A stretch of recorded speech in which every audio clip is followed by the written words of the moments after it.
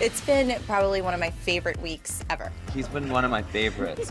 Wait, hold on, what's that there? Being up on that table, everyone's making jokes and laughing. This is disgusting. It's just disgusting. Sometimes I don't know what's going on up here. Tonight on Fox, Tara Lipinski is a guest judge on So You Think You Can Dance. The Olympic skater took us behind the scenes, catching host Kat Deely taking a cat nap.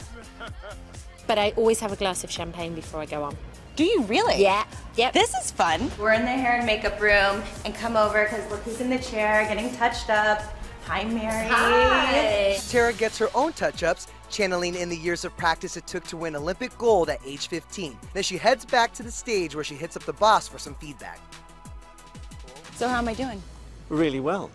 I think you're being honest, and I think that's what you've got to be. You know, sometimes it's tough to say that wasn't good enough. I am aware of the lines and the, fluidity of the motion that you're supposed to see from a dancer and correct form, but really what it's come down to every single dancer is the emotion and the personality and feeling that passion on the stage. Do you see who's over my shoulder?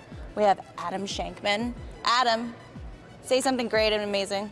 Tara Lipinski is the most talented person I've ever worked with. Watch Tara on tonight's episode of So You Think You Can Dance.